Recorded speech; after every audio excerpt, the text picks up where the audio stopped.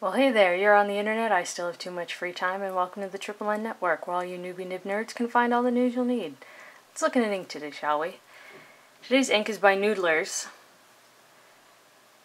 Gruene Cactus Eel, which, granted, is a very vibrant green, but is coming out pretty damn bright in this video. So, yeah, I'm having some trouble with that lately.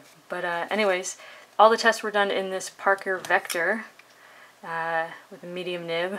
I bought it in Spain, thought I got a great deal, then I came home, found out on the internet you can get them for like $5, but it's got some sentimental value to it. I'm not a big fan of the Parker inks, so generally I refill old cartridges with inks that I like say Noodler's Gruene Cactus Eel, because these nibs, they're pretty tiny, and as you might be able to see, that's a pretty tight little air vent hole slit thing going on, and so I find that the eel inks actually do pretty well in this pen. So let's check out the chromatography. As you can see, there's this light blue down at the bottom, then going upwards there's this dark band at the top, different sort of variants of green, sort of an army-ish green and a lime sort of a green. But yeah, so there's some potential for water resistance, but really not a lot. Let's check the paper tests. Starting from the top down in density, Clairefontaine 90 grams per square meter. Now, I said there's great flow and it's slightly wet, and that's because, yes, eel means lubricated ink.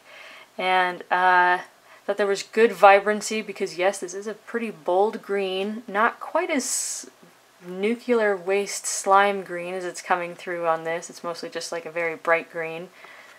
16 seconds to dry, so it was kind of long for a medium nib, but not too bad.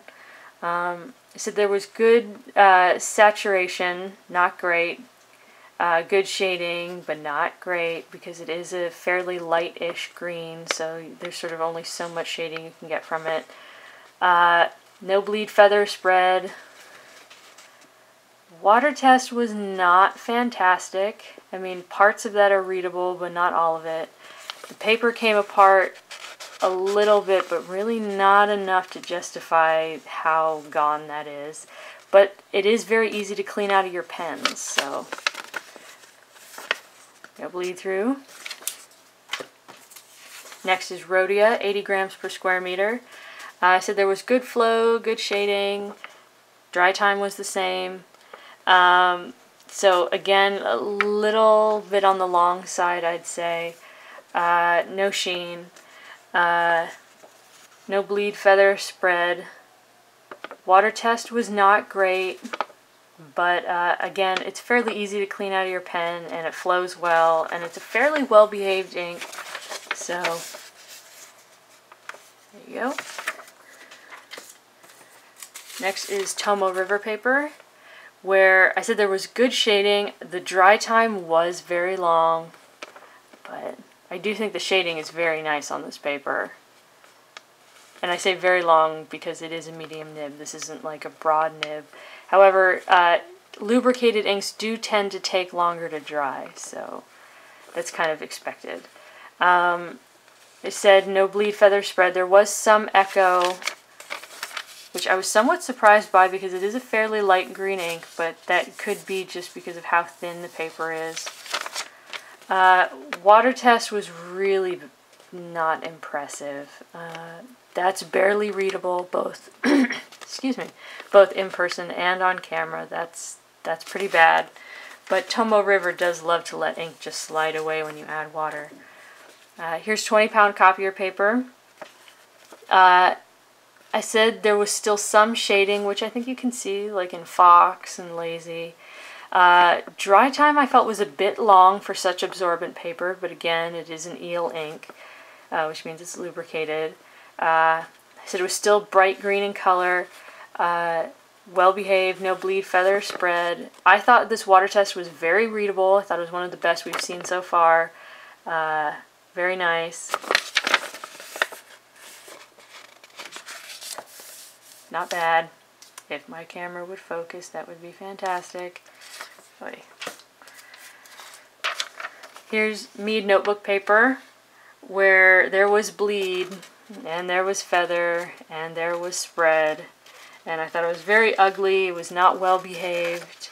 Dry time was 2.5 seconds. I said it was still fairly vibrant, but I wouldn't recommend this as a pen, paper, and ink combo. Water test was explosive and not very readable. A lot of it washed away, dyed the paper a bit. Bleed through was fairly bad. Yeah, don't recommend it for this paper, even in a fairly small, medium nib. So here's Moleskine notebook paper.